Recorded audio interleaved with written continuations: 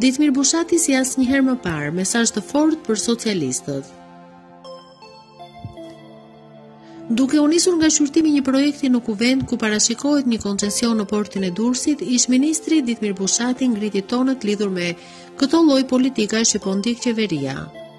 Ai tha se taksat e qytetarëve dhe buxheti i shtetit të shkojnë për disa interesa oligarkësh që kanë lidhje me qeverinë. Po ashtu Bushati pyet se pse kjo kontratë u fut me procedurë të përshpejtuar për 30 ditë, kur qeveria s'ka pasur kohë as t'ju shërbej qytetarëve. Bushati kujton 2013 kur Partia Socialiste premtoi se do anullonte koncesionet korruptive, por me sa duket thot ai, Partia Socialiste po u kthen shpinën shqiptarëve. Sot po kërkojë të miratohet një tender pa konkurrencë, pa ligj. Sot fillimisht të mos e votojmë këtë kontratë, të japim kohë autoriteteve që të analizojnë. Ne jemi Partia Socialiste, qendër e majt dhe nuk kemi tagër për të marrë vendime sot për 30 vite.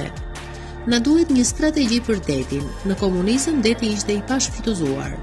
Duhet të jetë në bashkëpronësi që gjithkusht ta di çfarë ndodh. Porti i hidrokarbureve kërkohet të ndryshohet objekti.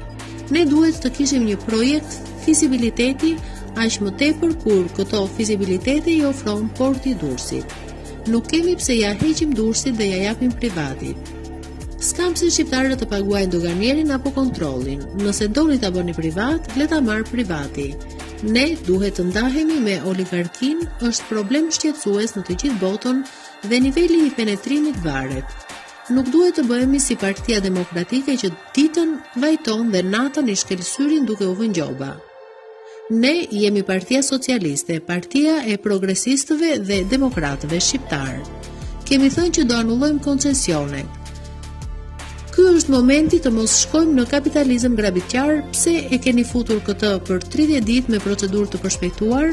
Për 30 ditë ne s'kemi pasur kohë të shërbejmë qytetarëve, atyre që ju kemi kthyer shpinën, tha Bushati.